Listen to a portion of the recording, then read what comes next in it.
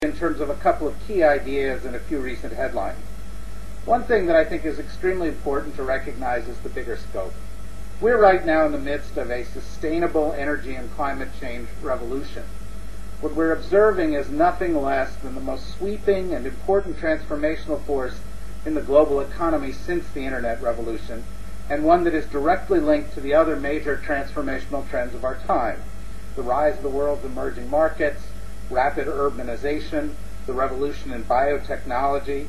And you can see as all this happens that what's taking place is the most fundamental change in the global energy paradigm since the roughly simultaneous advent of the internal combustion engine and the widespread distribution of electricity about a century ago.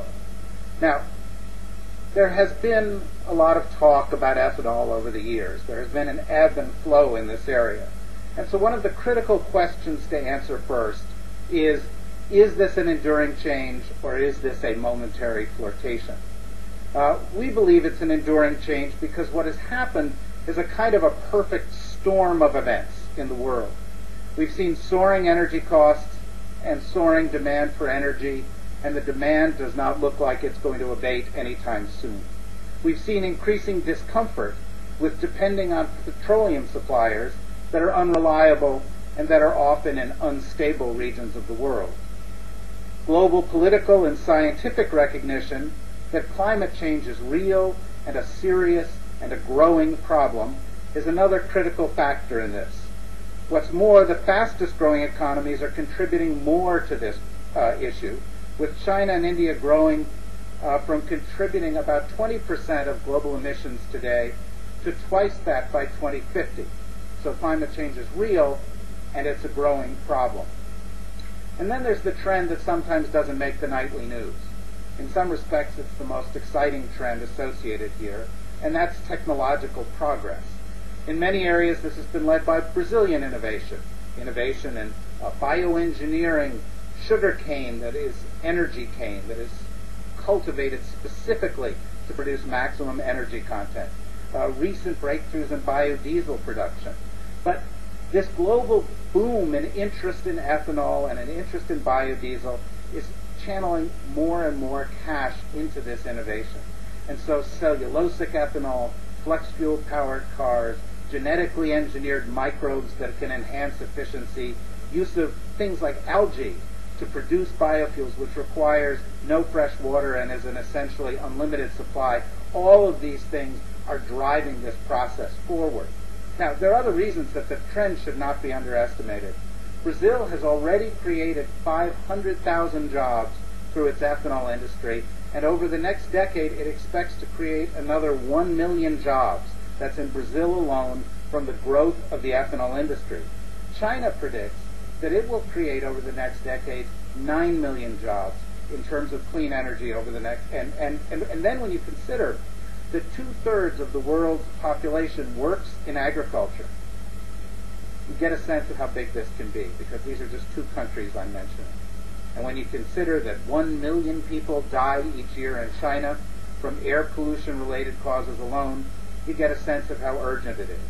And when you think of the fact that 1/3 of all the people on the earth currently don't have electricity, and alternative energy sources are the most likely and best ways to meet this demand, you get a sense of what the potential is, particularly since most of these people live in countries with abundant supplies of renewables.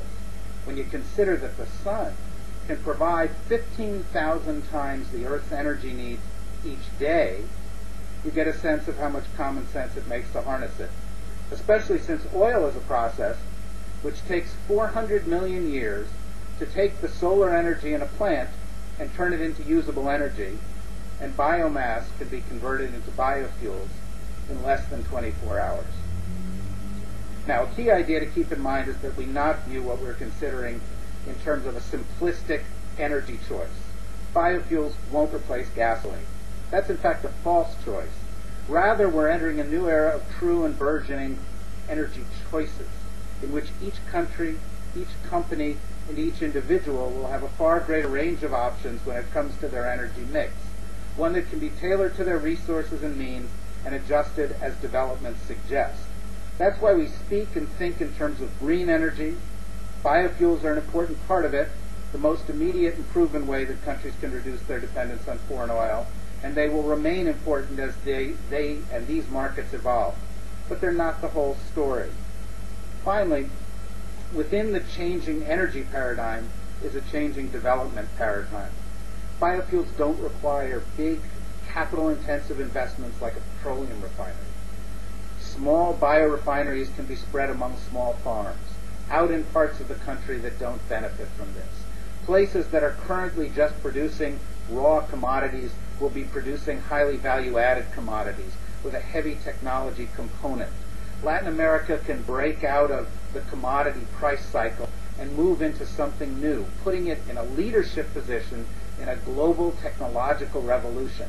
This is something completely different. Now, of course, we have to view this in terms of sustainability. We have to preserve our water supplies. We have to ensure food supplies are managed properly. But as Roberto explained, this can be done. What's more, it is being done. Finally, that this region not only leads the world now, but it has the potential to lead the world going forward. Latin America and the Caribbean can be the Persian Gulf of biofuels. No place is better suited to it. How do we know? Recently, investors from the U.S. and Japan and China and the EU have all launched major investments in the region to help learn from the leaders and to help build export supply chains. This can be a chance for Latin America to build the kind of virtuous cycle of development that we've seen in Asia. Bangalore or Singapore's Biopolis, in Shenzhen or in Suzhou or in the Malaysian multimedia corridor.